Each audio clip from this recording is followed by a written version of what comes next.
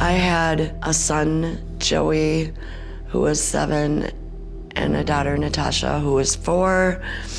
And in 1993, a fire started in our house, and I lost my kids, and I lived through it. I don't remember anything until I got outside. I had a big bruise on my head. I feel like someone carried me out that door. Diamond has thrown my kid's death in my face. She has said I let my kids die, and I'm gonna let her die also.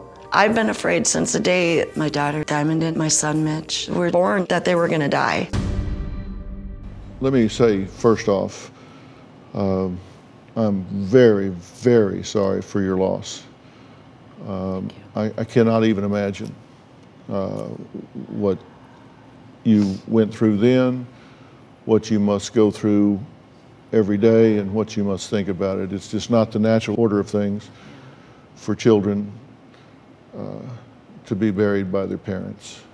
That's just terrible, and in such a tragic way. You'll never hear me say I know how you feel, because I don't. That would be stupid of me to say. I don't know how you feel. I do know that you're parenting from guilt and fear. Yeah.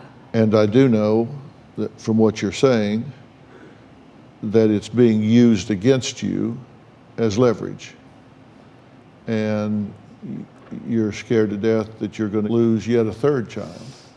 Yeah, for sure. And so you're living with a stark terror of that happening again. Yes. Do you use that to leverage your mother? No. Diamond, yes What? you do. When No, I you're don't. angry at me, what do you say to me? I don't say anything I don't like deserve that. to have kids. I've already killed 2. I'm gonna kill you too. Diamond, I wouldn't make that up, and you know that. So quit lying. You should be ashamed of I didn't say yourself. It's exactly how she's saying it. How do you say it? Well, basically, if it's in a certain situation where I feel like something's gonna happen to me where like I am gonna die, I said, I don't know how I exactly said it, but I know I said like, you already had 2 that did pass away, and I don't want to be another one. Situations, not mom.